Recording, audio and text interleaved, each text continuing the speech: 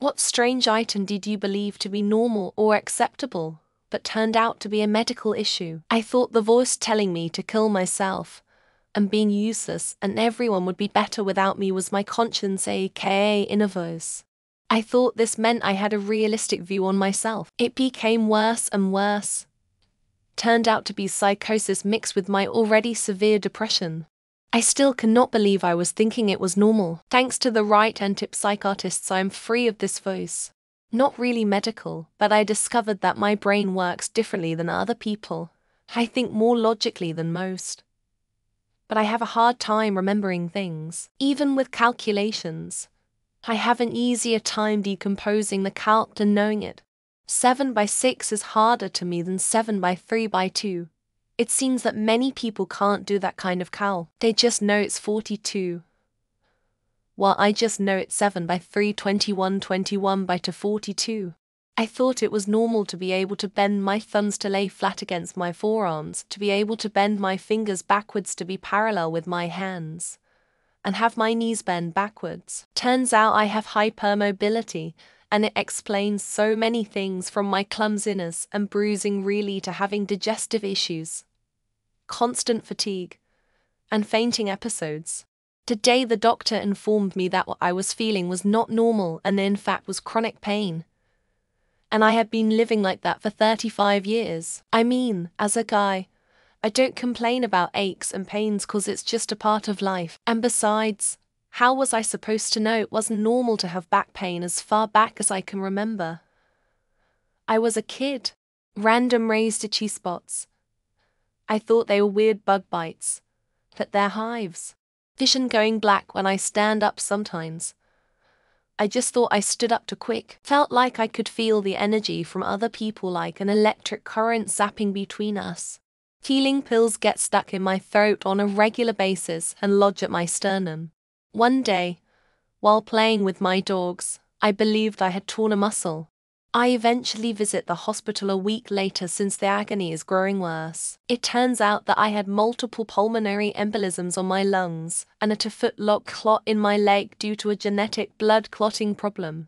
The doctor was actually shocked that I survived.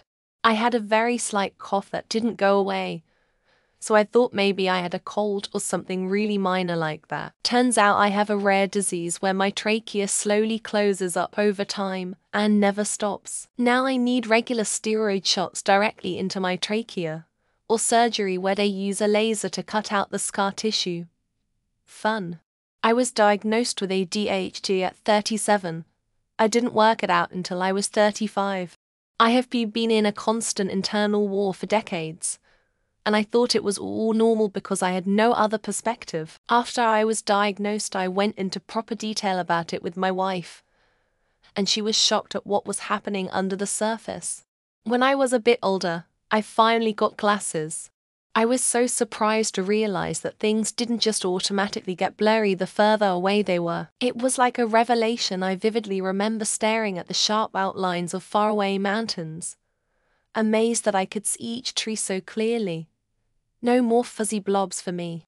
Asperger's, weirdness, insecurity, and a whole host of things that just define me as weird. Normalization in the world is so hard to deal with, but there is science behind those of us who are. Edit more about what I considered abnormal, but whatever.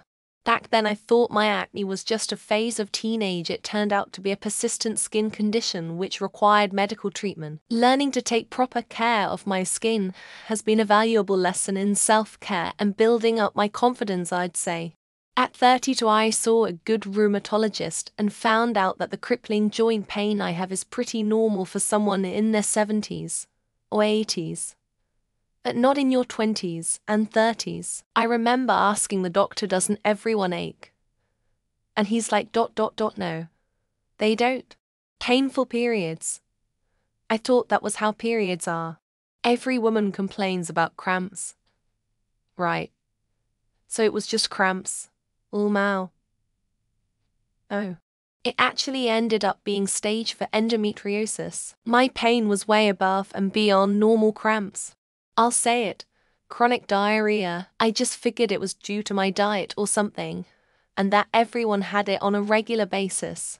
Not every time, but frequent enough. Turns out I have celiac, ulcers, IBD, and bowel nerve damage, Asperger's, weirdness, insecurity, and a whole host of things that just define me as weird. Normalization in the world is so hard to deal with, but there is science behind those of us who are.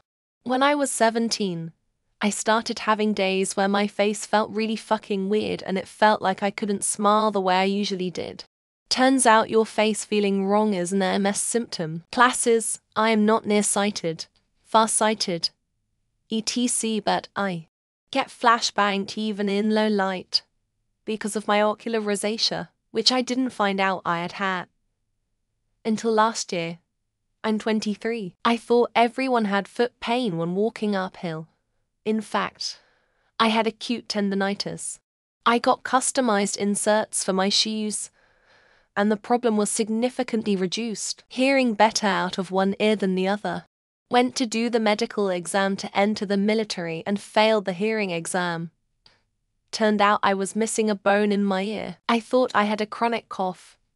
Turns out as I got sicker and sicker that it was a horrible and rare infection caused by underlying respiratory diseases. I thought my stomach problems, palpitating heart, meltdowns, just being nerdy was due to stress. I found out at 55 I was autistic with inattentive ADHD. My mother's horrible overreactions and temper, lack of empathy and blanking out the truth. She was finally diagnosed as being bipolar in her 50s. For my vision to go black for the first 5-10 seconds upon standing, and to need to sit in the shower to not pass out. I thought everyone got dizzy fainted when they got out of bed in the morning. Apparently not. Low blood pressure.